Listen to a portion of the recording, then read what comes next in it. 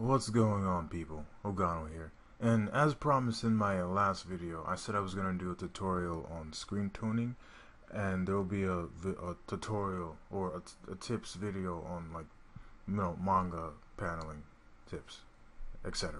Anyway, what you want to do for these screen tones is you want to open up this arrow key here, and then under materials you get like all these sets of menus. If you don't see this, you could just drag and drop it, and then they'll appear, and then you'll see monochromatic. Now the primary tones that are mostly used would be 3, but I usually use 4. But so for this example, there's just going to be 3 screen tones. The first one is just going to be plain white. The second one will be this. So what you want to do is just use your magic wand tool to select the area where you want to place your screen tone at, and I'm going to do that right here, and then I'm going to click and drag this over here, and then we have a screen tone there. And that's one type of screen tone. There's another type of screen tone right here, which is like a much more darker color, I believe. Yeah, much more darker color. And then there's going to be another one here, which isn't really provided on these options. I don't think so. But this will basically just be black. So we're just gonna drag and drop here, and then we're going to increase the density to black. So regarding we're gonna come back to the density very soon, and then I'm just going to finish off talking about these different screen tones. So right here we have like a selection of like circle screen tones and like line screen tones and etc. The list goes on and on. You may want to use like line screen tones if like to have that visual effect if a character is falling, or to do like buildings in the background, to have that tall effect that it shows length, so you may want to like use these types of screen tones. I mean, they're pretty much the same thing. They're all pretty much the same thing. At first glance, you may not like see like how they are, but if you like continue to zoom in, you'll see like them get all noisy, if that's the word. But yeah, I'm using the circle ones here. So anyway, back to the density here. What this right here, what this does, what I did before, which file? Okay, it was this.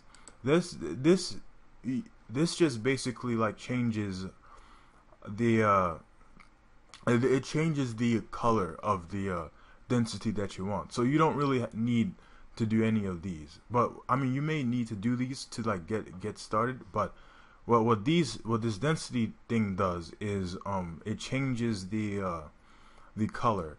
So you can have you don't have to have 20% or 10%, but you can you don't have to like use the standard thing that they give you. You can control it manually here. So right here, so the density is black, right? So let's say I wanted to make it a much more lighter color. I can just lessen it a little bit. So right now we're going to just go with black, okay? And for this, how about we make this a much more lighter color for a much more deeper contrast here. So this will be 20. So what we have here is like the 4 primary screen tones that are used, or yeah, not 4, but 3 primary screen tones that are used. So I'm going to open up a comic page later, but first, before we do that, I want to also get into detail and explain some stuff. Like by default, I said these are circles, correct? Yes. So I just dragged it here, and dragged it here, etc., etc. However, if I wanted to change the the circles, you can come here again. This is manual, so you can do whatever you want. So I can come here. These are dot settings, you know. So don't be confused. You know, dot settings. Even though it's called dot settings, there's like a bunch of different things that don't look like dots. So we're going to have, we can have line here, or stars or whatever. It's the list is endless. Well, it does end, but you know, you get what I mean. Anyway, yeah. So I'm going to pause the video and get my comic page out, and then I'll show you something more in detail about it. So yeah. Alrighty, and we're back. So just for a refresher, we're just going to be using 3 different screetones. One of them, which is the 20% or 30, 20 or 30. The other one is a neutral color, which is 50, and the other one is black, which is 100. So I'm gonna go into one of my pages here. So page 1. First off, right here we have a warm color. Okay, so page 1, there's a flag here. We have a warm color, so we want to provide some type of contrast, right? So what would be best for this warm color would be just to add 50 to it, and then contrast it with just white. So we would go here. And you know, don't get confused by all of these screen tones I put. I was just testing different things, but yeah, this is 50, right? Like as before. And what we want to do is just use our magic wand tool and hold down shift to select more than one selection, and then we use the fill tool, and then there we have our fill-in. You know, just let me take care of this. Yeah, but then we have our filling, and that's basically what I did for all these other stuff. So this right here is basically, you see all of the warmer tones, the 50% ones. Right here in the background, there's a flag here. You can see where I used it at. You know, so like, just say if I just erase this, like, or just made it invisible, you can see where it's at. And you know, it's just using the 3 primary colors. Yeah, the 3 primary ones. And as for this, we'll take this for example. We have this character here who is, you know, she has a darker hair color, and something right like this is a little bit, you know, how can I say this, lighter than this, and this is even lighter than this color, the yellow. So I have it like this on the 3.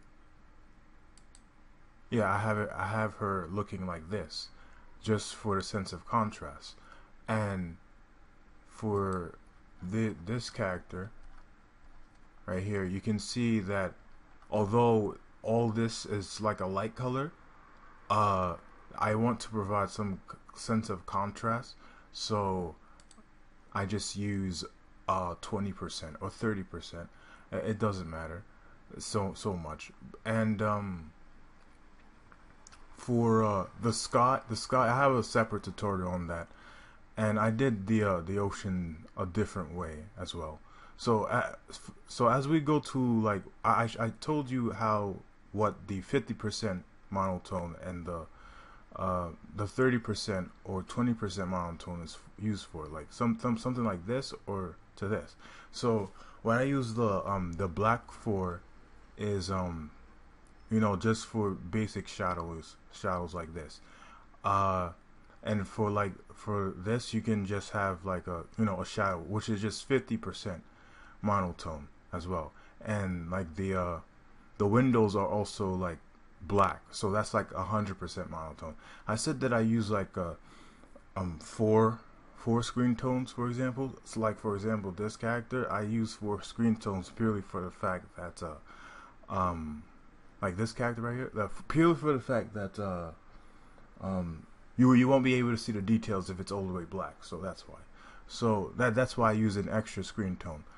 I remember, let's see, yes, for this is exactly the same thing.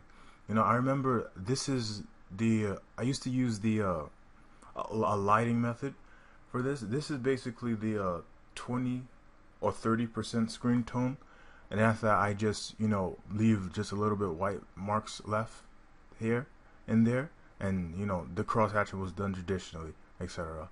But for this right here, this is also a yeah, this is like a 30 to 20%. The same thing like where's that page? Same thing like what I did for the backgrounds here. What else? Oh, and for the, yeah, for like, so for like the trees, it's like a much more lighter color. Anyway, the backgrounds here, like I said, like the I primarily use the circle ones, the circle monochromes, the circle screen tones, you know, the black ones. And you know, you can increase the size and change it over here with the density and such. And like for this, if you zoom in, I use these weren't the circles, these were actually the lines. But you know, you usually won't be able to see it in some cases, but I like to do it like that. So yeah, so yeah, how much time do we have left? How much time do we have left? Okay, 12. Okay, so I'm going to end this video here. Wait, hold on. Maybe I can include just a little thing on how I did the ocean, just a little glimpse on it. So we're just going to use the magic wand tool right here. Okay, and then I just did this or so. Yeah, blue, did this, and then you can like, depending on the direction, you can have it like a gradient. Most people just use gradients. Some people just use gradients, and you can just have it like this, and after that change it to tonal correction, hue, saturation, luminosity, and then decrease the saturation, etc. And that's how I get that gradient feel to it.